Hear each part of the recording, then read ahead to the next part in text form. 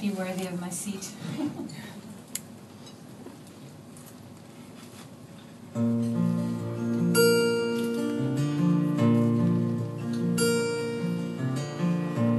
Mary Esther, she's a hard woman, pure Southern Baptist to the bone. And she's had life a hard living.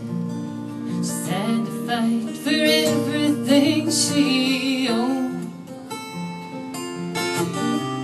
And she spends her summers putting up tomatoes, pickled okra, next to jars of homemade jam.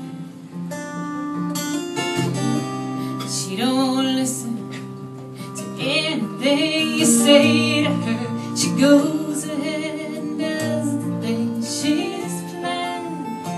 You got understand I did not ask for this sewing machine. No, my grandma sent it to me. Spools of thread with needles in between, because she thought that I ought to learn to sew.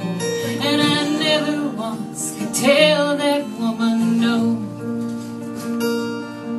Try. And Mary Esther was a backwoods lady till my grandpa came and took her far away. And she gave him love and 2 fine babies. She stayed with him until his dying day.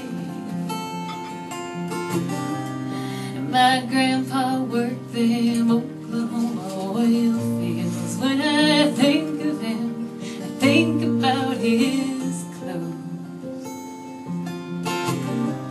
Greasy stains and how they smelled like oil fields. Mary Esther never wrinkled up her nose. She just washed his clothes. I did not ask for this fluffy yellow dress. No, my grandma made it for me.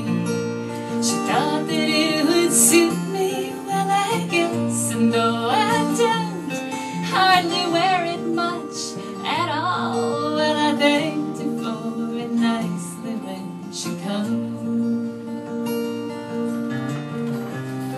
Sometimes I think I'm hearing things, talking to this woman on the phone, with a voice that sounds so much like my mother's, asking me, telling me to come on home. Child, don't be alone. I did not ask for this undying love. Well, my grandma gives it to me. I could never give her back enough. And though she thinks that she's rarely on my mind, well, the truth is she's with me all the time. She's with me all